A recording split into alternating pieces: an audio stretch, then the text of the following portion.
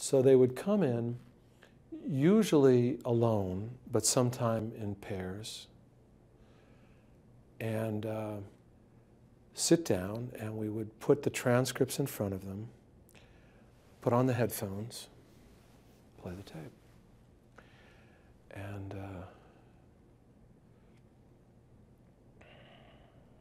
it was unforgettable, really.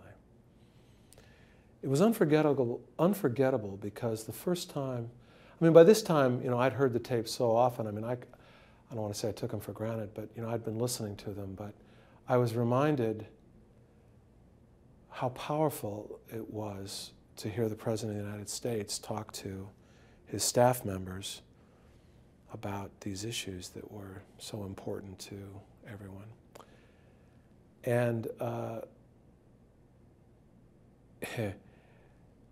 this is not a secret by any means, but there's a transcript. You could sit and read the transcript, right? You could read the transcript, but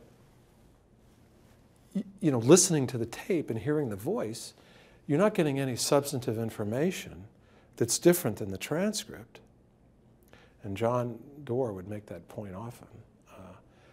But the difference was, was the difference between, reading a play and hearing a play performed. I mean, it was profound. And the tapes had that impression on me, and then I would watch, and with respect to many of the members of the Congress, the impression was, a fortiori, because, these were men and women whose, careers were in the balance, and I remember especially with some of the Republicans whom I admired, I could see that they realized that once these things were out there, it was going to be difficult for them.